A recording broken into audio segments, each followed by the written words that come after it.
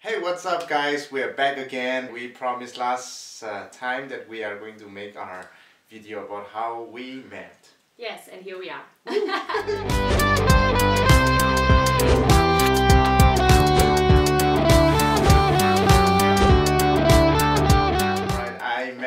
Actually I saw her for the first time.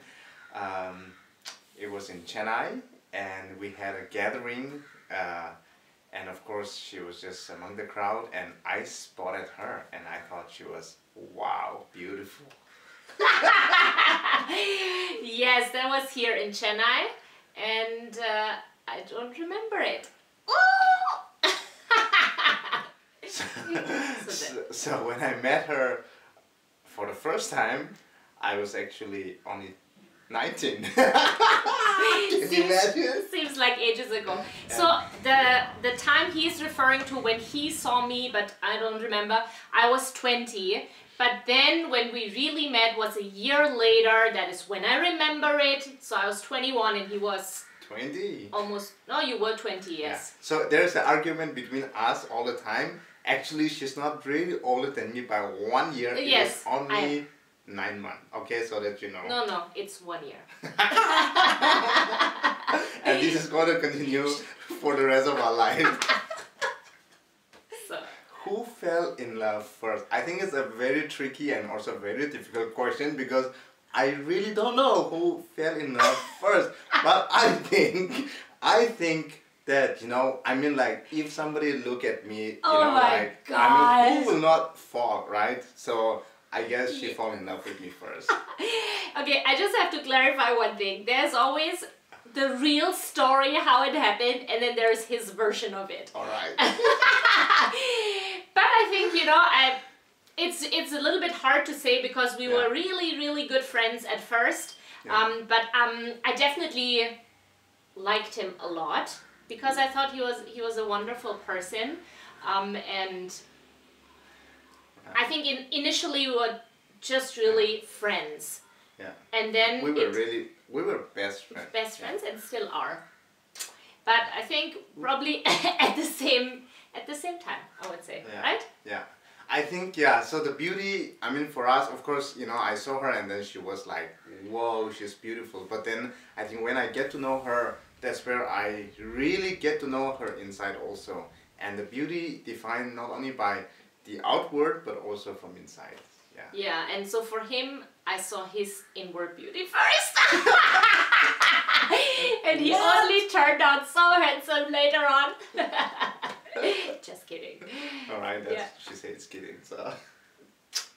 Wow. This is a really good question. Yes. This is my favorite part of the story. So why don't you share your side? So just a quick, long story short, alright? So she came to my place where I was working and then she... like to visit. Yeah, so by that time I was already in love and I was really praying that this is the right person. And how do you know she's the right person is another story. But I felt that she was the right person for me. You know, I was thinking about marriage and all kind of stuff. So anyway, I called her and we were sitting in one of the places. It's called Under the Cherry Tree. And I wanted to say that I love her and I'm, you know, looking forward to have, you know, more than a friend. But for some reason, I could not let it out of that word because I was afraid of the, that our friendship will go in a different direction. So that was the first shot. Yes, and at the same time, I had also been praying. I mean, God is really important for our lives. So, you know, for us, it was really important to ask God, you know, is this the right person? And we both had individual peace about it, not knowing that the other person had been praying about it. And so I was visiting India at that time because I was actually living in Germany and studying. And I just came for a visit to visit all my friends here, him included, but among many others. But I had really asked God to make it clear if, you know, he is supposed to be more than a friend or just a friend. And when he called me to sit under the cherry tree, actually the first one was at the well. Okay. So one was at the well and then the second time was under the cherry tree. Yes, so I was really expecting that he would say something, but then he was just blabbering and saying nothing of like real importance. And I was like, okay, maybe. So second attempt, she came again to my workplace, and then this time I said, I really have to step up and really say what I need to say, and so that I also know, and then, you know, from then on I can move forward. She came, and then I called her, and then we were now sitting under the cherry tree, and then the conversation started with how are you doing, and how was your day, and how was your time here in India, and etc. etc. And then inside of my heart I was thinking, I need to say now, I need to find that moment to say it. And then of course, you know, in the middle of the conversation she got a phone call, so she went, and then I also had some other work, so again I could not let it out of this thing inside of my heart. Yes. And then, you know, I left again to another place, and I had a few days left before going back to Germany to my studies. And so, you know, you have to do what you have to do. So I called him, and at that time there was no mobile phones, right? So there in India they had these PCO phone booths, you know, where you could make a landline call. Those of you who remember know what I'm talking about. So I called him in his office, and I said, hey, so I'm going back. And, you know, like, what do you expect of this friendship? Yeah. And this is what he said. So I asked her, I think this is the thing that you must learn, alright? This is a good tip. When somebody asks you a question, you ask them back with a good question. So she asked, you know, I asked her, so what do you expect? So I asked him first, and he asked me back. So very clever. And then I said, I expect openness and honesty. And I said, so since you expect openness and honesty, I'm going to share what I have to share.